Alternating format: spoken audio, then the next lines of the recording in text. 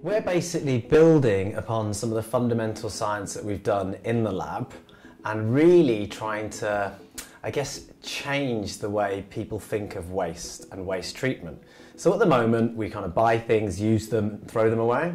We're actually sitting on these kind of potential gold mines that are full of metals, trace elements, all organics, all sorts of things that we should actually be taking back out rather than just destroying these molecules. And that's what we're trying to do.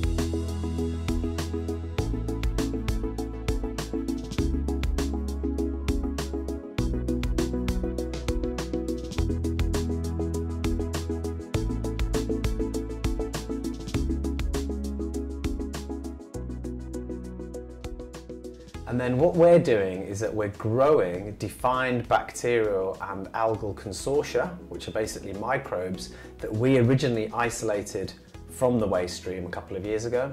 And we've engineered them to break down the toxic elements, but also to exchange some of these between each other. So these will grow, the algae will grow, take up the metals, and then we can recover this algae and recover metals for our industrial partner. We're very keen on looking within Viridor for new opportunities to create products and materials from what would otherwise be described as a waste material. And this is just another example of us taking a waste stream that is our own waste stream and finding a productive use for it. So we're not using one algal species, we've got bacteria to break down organics, we've got which actually then provide nutrients for the algae. The algae can take them up. They don't need lots of light, they don't need hot temperature, warm temperature, so then they can exchange and survive for a long time. So that's our innovation. And then we've also got an innovation of how to separate the algae from the water once they've grown. And that has to be low energy and low cost as well.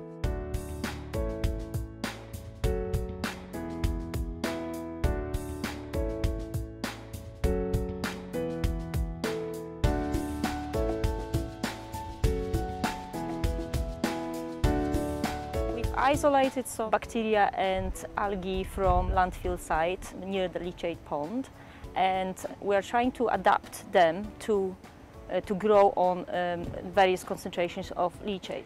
So this bioreactor has been inoculated with 10% leachate and water, and we introduced our culture that we grew in the lab of algae and bacteria into this leachate.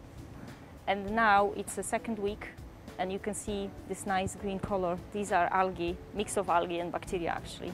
So basically we're investigating what's happening in the culture at the moment.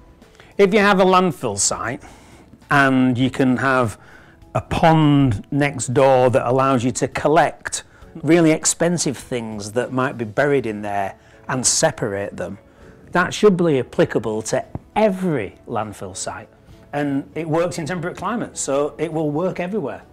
This is a bit of science that's really deeply understood the energetics of cleanup, and rather than using a buried form of energy, has used the energy from the sun directly.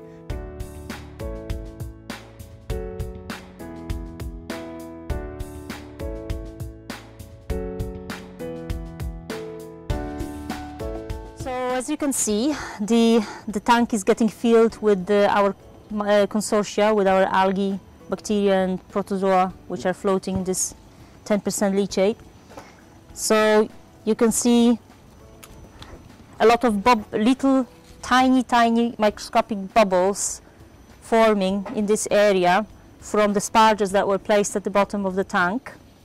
And this bubbles supposed to help us to harvest our algae. They're supposed to push them up to the top, so we can basically harvest them. It worked! Wow, this is unbelievable. It actually worked.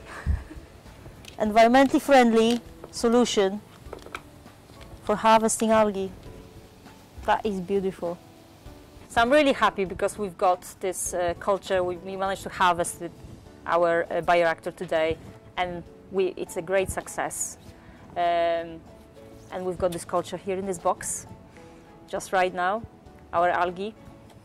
Well, I'm extremely pleased about what's happened. I mean, we had 3 different innovations that we needed to combine. We only really had one shot at it as well, considering the climate here in South Yorkshire.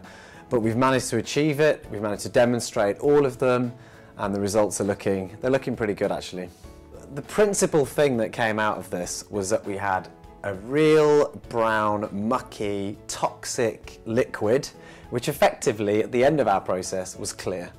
We've also have a load of biomass, algal biomass, of course, it's got bacteria in it as well, which is containing all these different types of metals, etc., which the industrial partner wanted to recover. So we've basically done exactly what we wanted to do, and we've got a liquid there that can be released directly into the environment. So using algae today in real time with real sunshine to do the cleanup, collect all the rubbish and take it away and leave clean water behind is one of the smartest things I've heard. The fact that we've done it in Sheffield with South Yorkshire climate, and in fact it was around autumn as well, it wasn't even in summer, is a real step change in people's thinking, because everyone always thinks of cultivating microalgae within hot, sunny climates, but we've shown that it can be done within the conditions that we've had. I must add, it did have its friends with it. The algae did have the bacteria, and that is a key thing. The consortia worked much better than expected.